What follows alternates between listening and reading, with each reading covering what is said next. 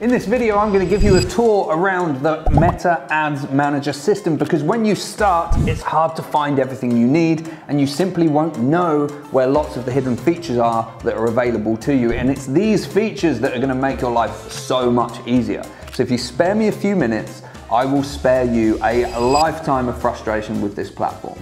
So hyperlinks are available in the description section. So if you want to know where something specific is, click on the hyperlink to find out so you don't have to sit through the whole video. I know you like spending time with me, but I also know you're busy. So I'll show you where to create all of your audiences, where you manage your data and your pixels, how to access your billing and invoices, how to customize your columns, where to adjust data ranges, how to find all of your reporting, where to go to manage your access and your permissions, how to access help with Meta, and much, much more. Let's dive into the laptop.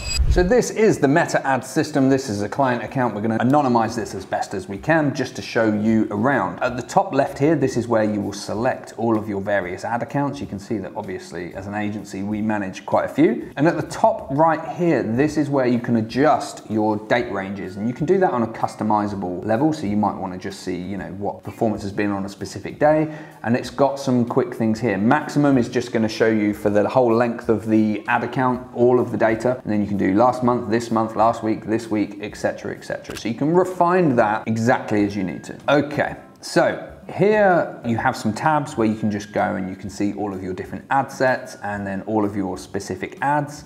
And at the top here, you can then refine it based on what you like. So you might want to refine it based on high priority to low priority. You might want to refine it based on delivery, so the ones delivering an active at the top and the rest down from there. So if I select back to the campaign level here, importantly, when you scroll right to the right-hand side here, this little hidden plus sign is how you're going to be able to customize exactly what you want to see in your columns. So the performance data that you want to see across here. So if I click here on add other columns, that will open up this feature here. It is broken down here, so you might want to have some data around your clicks and it will give you all the options that you can around your clicks there. But it also has this search feature. So if you want to know about frequency, just type in FRE and then you can select your frequency. And if you select apply then what you will find is your ad frequency will then appear here. Similarly, you might want to understand about your purchases that you've been achieving.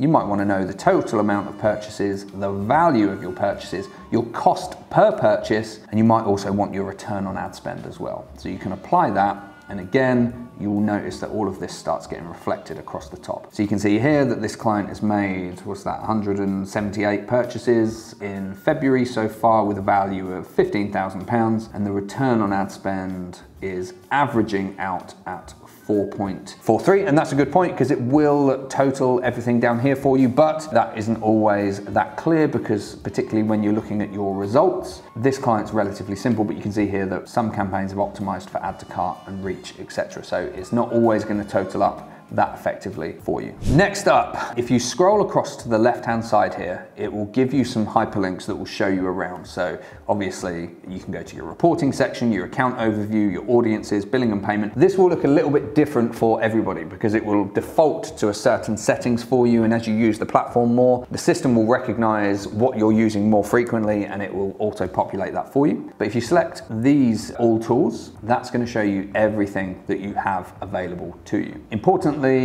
Events Manager, that's what we're going to go into now. So we'll select that. And this is what you will look at first of all. So this is the overview section. You have all of your various data sources on the right-hand side there. You can see that that is showing us 2 pixels because this client has 2 different websites. We've got a different pixel on each website because we want to understand what each website is doing individually rather than collectively. And you can click into a specific pixel and you can see here that it's just moved me down to this data sources section here. Up here, you can have, this is where you can do your test events, so you can check that your tracking is working, and there's a video on that you can go and see exactly how to do that. You can have a look at your settings, the history, so if you've made any particular changes to your pixel, because you might have 2 or 3 people all with access to your pixel, something might have happened. This is where you're going to be able to see who has made what changes to your data sets.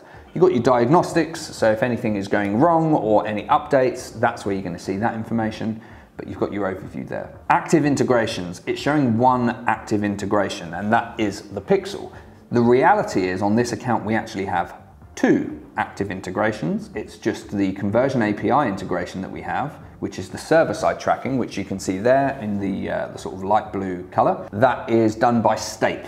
So Stape is an off-site, off-Facebook conversion API solution. Again, we got a great video about that can show you exactly how to do it. But down here, we have all of the events that we're tracking. Now, this is an e-commerce client. So we have view content, view categories, so when people are looking at specific categories, add to cart, initiate checkout, and purchase. Some of these are going to be automatically generated, and others we have set up in particular. And we do have a video that is around event tracking. So if you want to learn exactly how to do that and how to do your test events, just dig into the videos on my channel. That will show you exactly how, but this is just a tour. This is custom conversions. So we haven't got any set up for this client, but there might be occasions where you have specific custom conversions that you want to measure. So this might be things like you want to measure if somebody has viewed a certain proportion of a video, or clicked on a certain button, or stayed on your website for a certain period of time. You can create those custom conversions, and this is where you do it.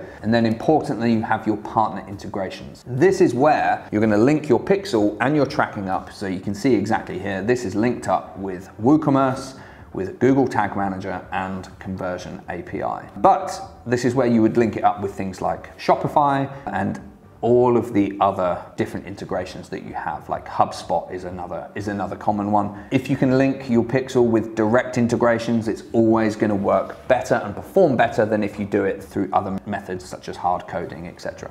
Next up, we'll have a look at audiences. So you can see audiences is here on the left. It will also be often up in this top section here for you, but with this client, it's there. So this is where you manage all of the different audiences that you will have available across the Meta platform. So you can see here that we've got everybody who's purchased a product within 180 days, users who've added to cart within the last 30 days. Now that's an important audience because it means that somebody who's added to cart but not purchased, we can refine our audience targeting down in the ads platform. But this is where you manage it all. And if you want to start creating audiences, again, we have videos about creating custom audiences, lookalike audiences, and audience targeting in general on the channel, so do go and check those out. Okay, so next I'll show you where the billing section is, where you control all your payment methods and you get your invoicing out, etc. So you'll find it here. Again, if you come to all tools, it will be in this list somewhere, but here we have a hyperlink, so we can come down here and select that, and it shows us where all of the invoices are. And over here, if you click that, that will download it for you, and that's nice and straightforward. But again, if you're not finding some of the invoices, it's probably just because you haven't expanded the date range enough. So just expand that date range out, and then the other invoices will appear for you eventually. There you go. So all the invoices will then appear down there. So you have your payment methods, your credit lines, and you've got an invoices section. So you can go and drag out all your invoices, because if you're working for a bigger company, they're going to want those invoices because they're going to need to tie it up for tax purposes. Okay, down here then, if you're ever in any need to get help with your Meta advertising account, there is this little help section there. And if you select that, it'll open up this panel on the right. I do have a video again that shows how you can contact Meta support, so you can speak to a human that is actually behind Meta and get some of the answers to your questions and get some help moving things forward. You can hear some of the chats that we've been running in my agency. It's normally to do with disabled or restricted assets, but this is where you can chat to your Meta Marketing Pro.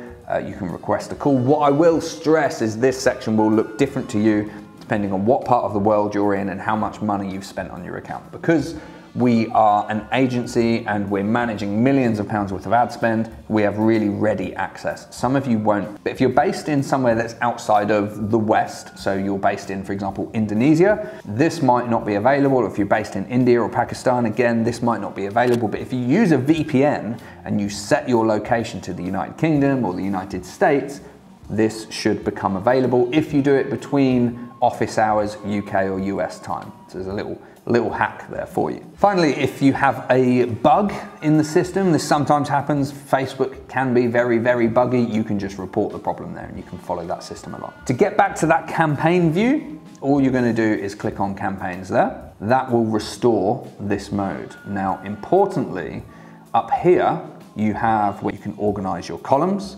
compare attribution settings. Now that is really important. If you want to see how many people have converted from your ads based on 1-day click, based on 7-day click, based on 28-day click, this is where you do it, or 1-day view. And what that means is if somebody has clicked on your ad and within 24 hours they have converted, if you select that, that will open up a column which will show you how many people converted within 24 hours. And if you click this, that will show you how many people converted within 7 days and again for 28 days. Now that's important because it will show you the speed of which somebody is transacting. Are people clicking on your ad, bouncing off to do a load of competitor analysis and research, or are they simply going straight through and making a purchase immediately? So that's really important to compare those attribution settings. Another interesting one here is you can break your performance down by day, age, placement, country, platform, and you've got all of these options down here as well for you. So you can really break it down to understand what age demographics your ads are really performing to, what geographies, what time zones, etc. Can really help you refine some data. Then you have reports. This is where you would create custom reports. We are going to get a video up where we fully take people through exactly how to do that. It's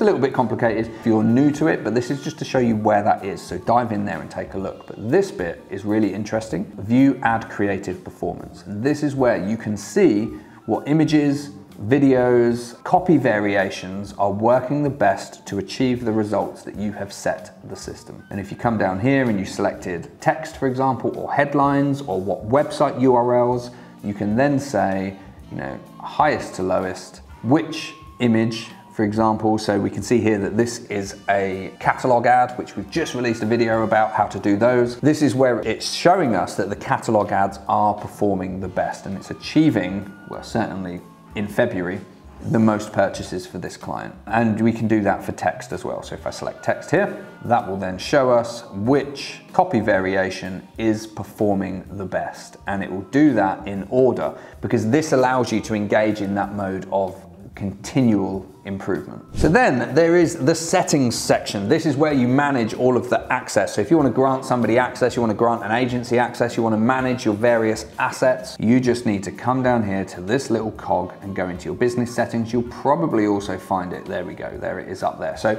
you will find things in various different places. There is so much to this platform, but if you come into all tools, between that and business settings, you're gonna find whatever you need. Okay, so in here, this is the business settings section. This is where you can see all the people in your organization that have access to the Meta platform.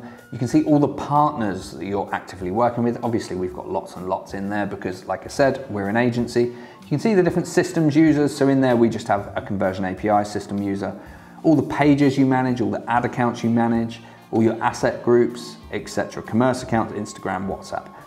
Everything should be linked under here in this business settings section. So all the assets that you have, all your WhatsApp accounts, Instagram, Facebook pages, ad accounts, all your data sets, which is essentially your pixels, this will all be manageable under here. All of your product catalogs, all your custom conversions, audiences, etc. It goes on and on and on. And then if you want specific ad account settings, you can click on that. It will open up a new window and you can go into your ad account settings and start working through that. Okay, so I think that is pretty much everything as a whistle-stop tour to really help beginners to the platform navigate their way around. It's not that complicated once you start diving in, and anything you need realistically is going to be within this all tools section.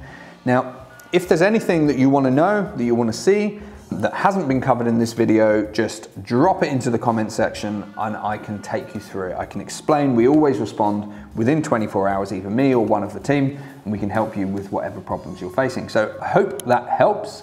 Don't forget to like and subscribe, and we'll see you next time.